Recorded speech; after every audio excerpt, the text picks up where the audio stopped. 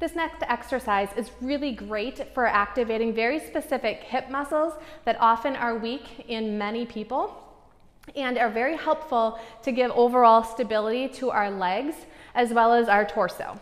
So you're going to lay on your side. And your hips and knees are going to be on top of one another, stacked like that. The top leg, however, is going to sneak back so that your knee and your hip and your shoulders are all on the same line, okay? From here, your knee, the top leg, that knee is bent at a 90-degree angle. All you're going to do is lift up that leg. And as you're lifting it, you should be thinking about activating kind of the side and back of your butt.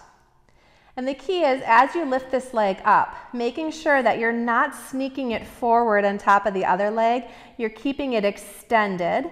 And with that extension, control your core. Don't let your lower back arch. Pull that in, stay in that spot, and little small lifts so you feel kind of the side and back of your butt doing the work.